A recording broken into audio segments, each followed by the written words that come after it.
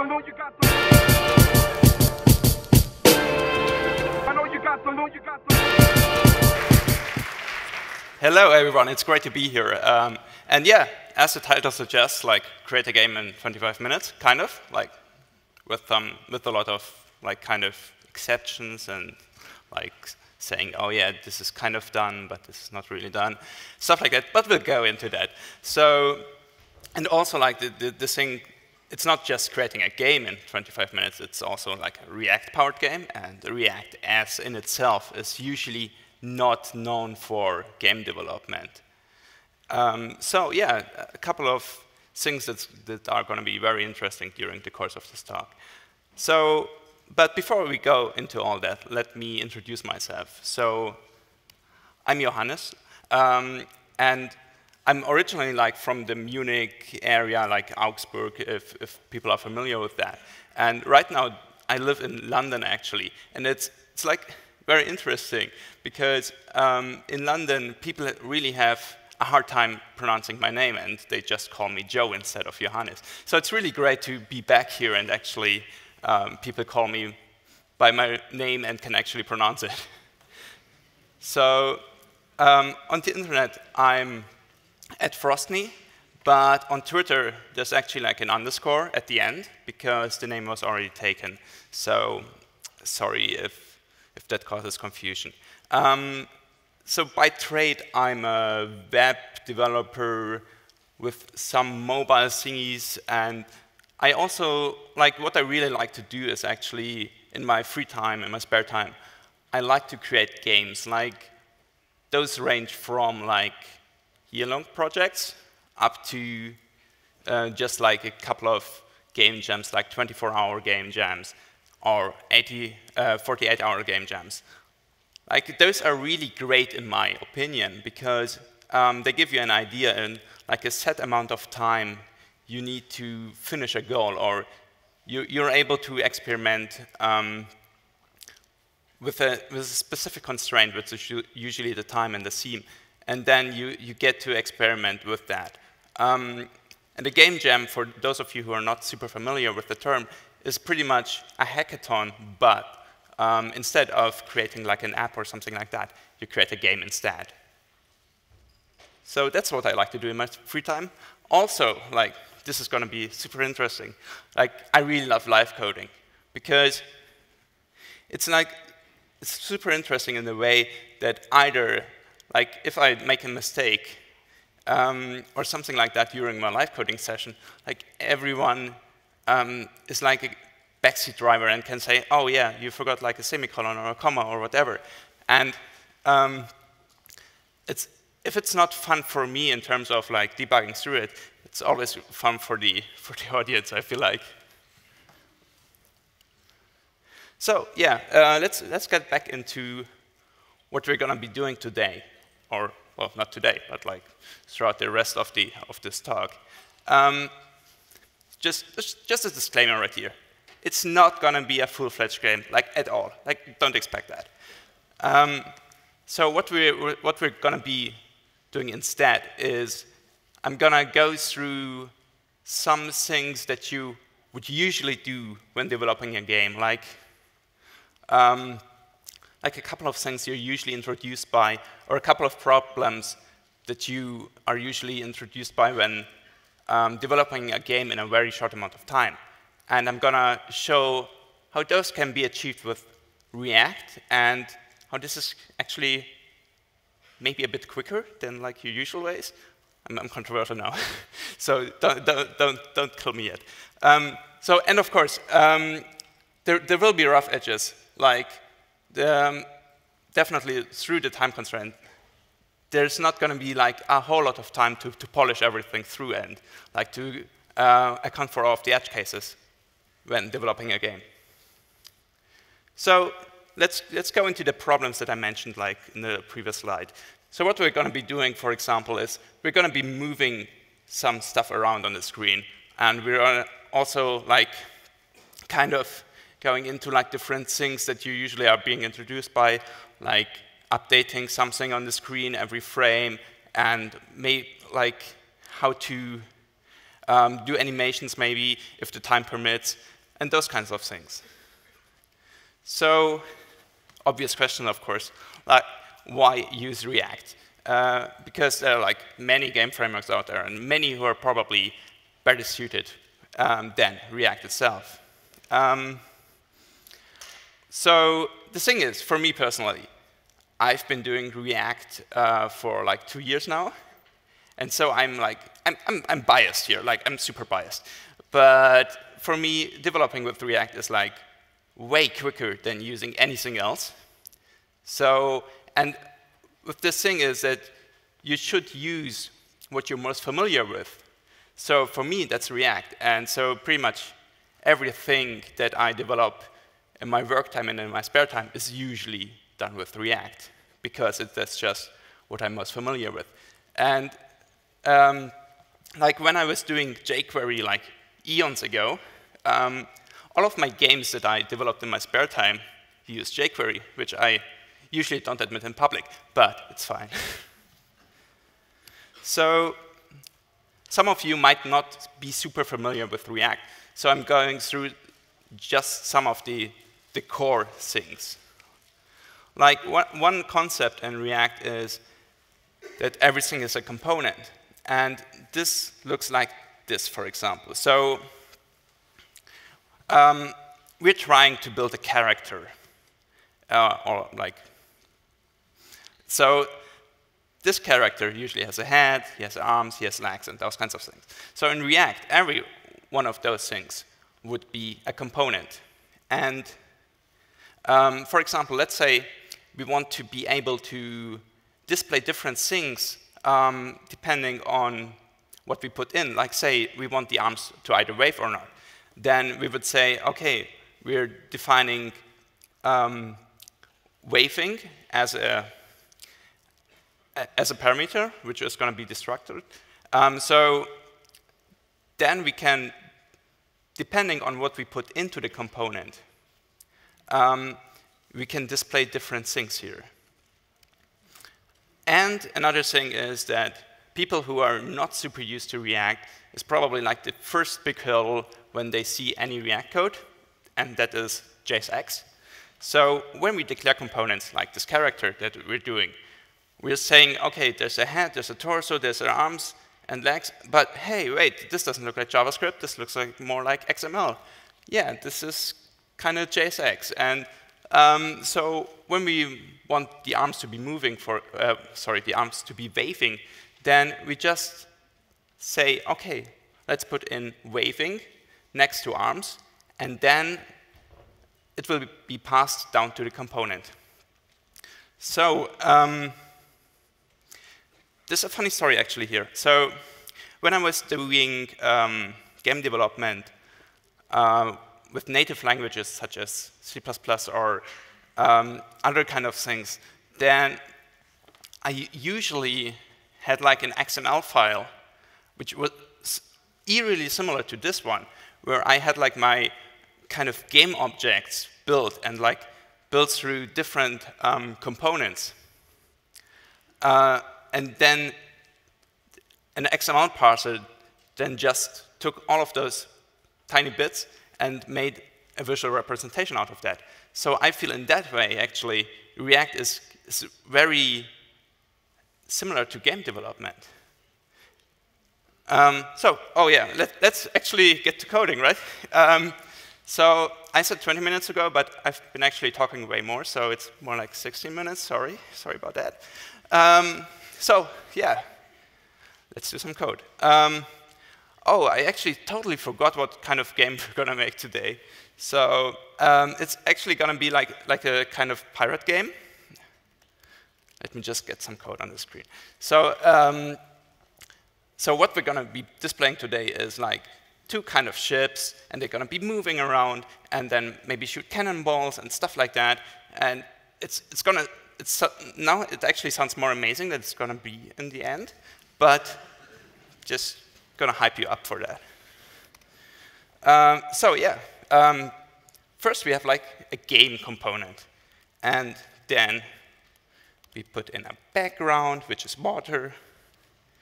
Then we put in the first ship. if I can type actually. And we put it in right here. Okay, first chip in. Then we put in the second chip. Probably, well, some are different. They shouldn't overlap, because overlapping is kind of bad. Right. Hold on. Double Y's, that's not good. That's why I love live coding. So, yeah. So now I'm actually doing something interesting here. So we have two ships on the screen. Both are the same. But we kind of want one to be like the bad guy and one to be us. So we're going to say, putting in like a black flag. And now the second ship is like a bad pirate ship, and we are like the good guys and trying to destroy this pirate ship, and so on. Okay, so yeah, this is like the kind of like the starting point for our game. There's some magic going on, which I'm going to explain right now. But first, like, just look at this for a moment. So we have this background, which is the water, and then we have like a first ship, and then the second ship. And as a children element of the second ship, to denote it's like something different else. Something else. We're just putting in like a modifier to say this is going to be a pirate ship. So, magic explanations time. So this game component that we've seen so far, it actually consists of more things. So in there is a loop, a stage, and a world. So let me quickly explain that. So the loop is a game loop that is happening, so that we can subscribe to. Pretty much like if we want stuff to be done like every frame, we can subscribe to that and then update it. Like the stage is handling our viewport. So let's say we say our initial game is going to be like 800 pixels by 600 pixels, but if we resize our window, it shouldn't like go outside of the bounds of the screen, but it should resize with it. So that's what stage is doing. And world is pretty much like a physics world. So I could show you how well the viewport resizing is working, but it would mean that I need to resize my browser, and the slides would actually not handle that. So I'm sorry about that. But the slides will be online later, so you can check that out for yourself. OK, so now we got stuff on our screen. And we want our ship to be moving. So let's put in a key event.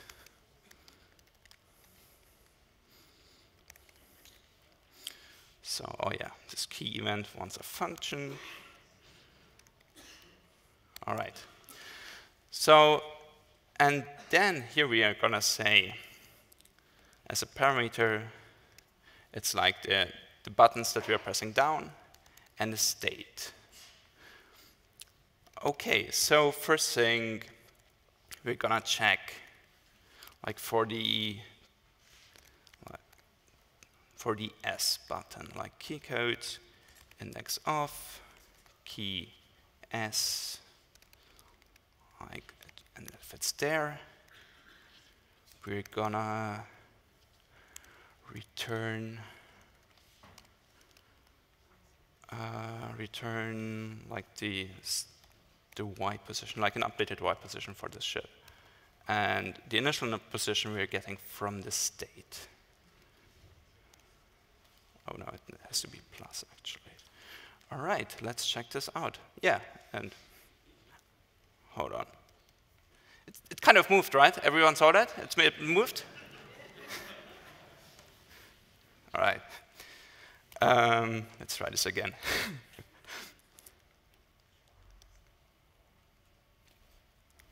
Hold on. Oh, yeah. Of course. If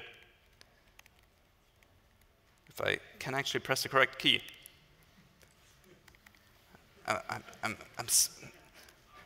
No, that's not it.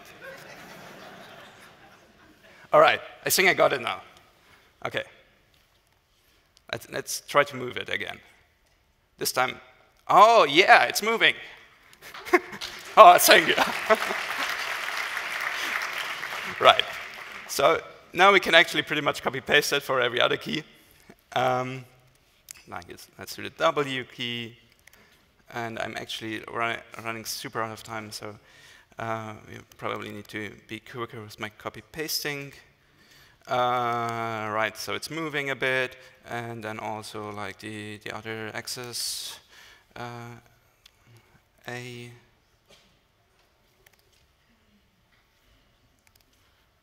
And right, A and D, and hold on. Yeah, this is good. This is good. It's moving. Maybe not fast enough, but it's moving. It's moving. Let's make it faster. Sorry, I'm super nitpicky about those things. I'm so sorry. OK, yeah, it's moving faster. So what we saw here, though, like it's just now moving like either horizontally or vertically, but it would be great if it would be like also be moving diagonally. So in order to do that, we're gonna define as like a movement object. And then instead of returning directly, we're just going to modify this object.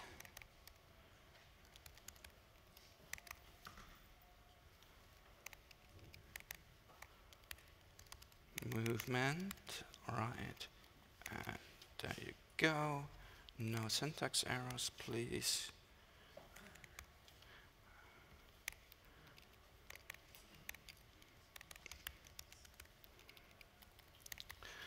And forgot an E.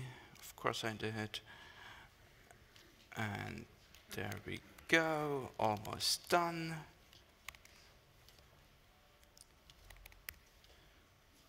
And then we're just going to return some movement. Right. Right, diagonally. Yay. OK, it's amazing. Feel free to clap, though, if you want to.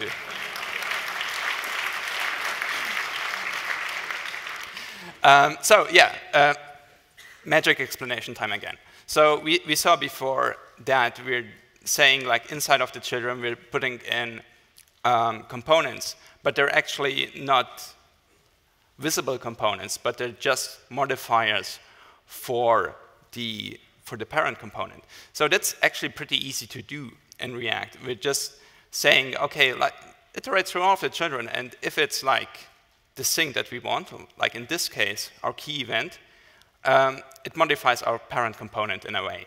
So this is what we're doing for the key handler, for the black flag that I showed earlier. And yeah, it's probably not something you want to be doing in a web app, but it's pretty neat for games because it allows you to logically structure your components better. OK, next thing. Sprite sheets. I found an explanation on the internet that says a sprite sheet is an image contains larger, smaller graphics in a tight-word arrangement, and it looks something like that. So what we want to do when we're moving our ship, instead of just moving it around, we want it to go in a specific directions. Let's say, so if you're pressing the W key, it should take the image with the ship going upward and those kinds of things. You know I'm talking faster because I'm running horribly out of time. So I'm sorry for that. So to actually update the ship, I put something in that I called like a direction index, which automatically pulls in the correct correct image. So if I put in 3, it will display like to the top right. If I put in 4, it will be in the upwards position. those kinds of things. So what we just need to do here, we just need to say, OK, if I'm pressing the button, then instead of, we're going to rename this to, instead of movement, say new state, because this is more obvious than before. Refactoring for the win. And then we're just going to say new state, direction index. And then for the W key, it's 4, because that's what it is right now on the screen. And well, let's just do W for now, because time is running out. OK, and then it displays the ship in the upward position. And I'm just going to put in random other things in, just to test them. But they will probably not work correctly, because I don't know the correct indices from the top of my head. All right. Yeah, it's kind of working. Good enough, good enough. OK.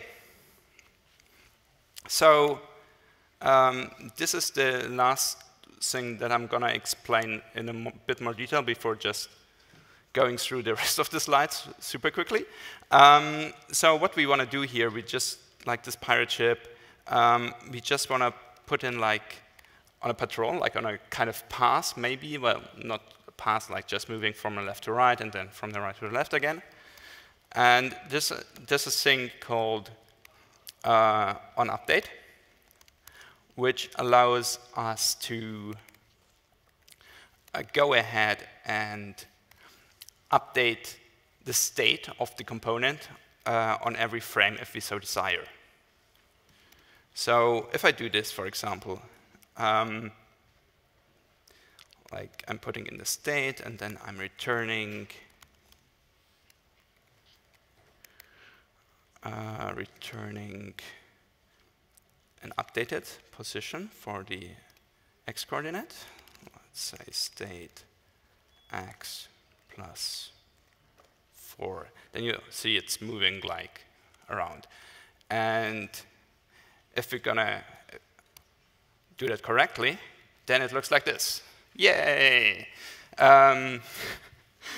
So like the code for this is like pretty verbose right now. But pretty much what it does is it defines 2 positions. And then if it reaches 1, then there's like a few flags around that switches over to going to the left-hand side and then to the right-hand side. OK. So I'm going to skip through most of the slides now, unfortunately.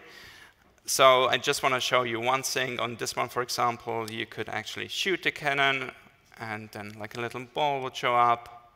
And it's really nice. I really like this animation, even though it's like super simple. And then we have to skip through the things. But imagine it's a finished game now. Or kind of. Well, still, even if we were able to go through all of the examples, there's still a lot of things that need to be figured out. Like, for example, like the collision detection, like putting in the physics and stuff like that. Also, like there are a lot of edge cases. And for example, like also all of those tiny details, like the cannonball shooting. Right now, it's just shooting up, but the actual cannons are like on either side of the ship. So it probably should be like 2 cannonballs shooting like from the left and the right. Yeah. So what did I do that with? There's a library out there called React GameKit, which you can check out. And then, like I did, I put like some components on top of it, and it's really great to work with. And like this is the library author. This is Ken Wheeler, and that was him trying to convince me to use React GameKit for the slides. No, just kidding. I used it on my own for you all. But shout out to Camila though, because like I originally had like a physics example in here, and I couldn't get it to work. And then Camila tried to debug it with me like hours before the presentation, but it still didn't work. All right, and I am out of time. Thank you so much.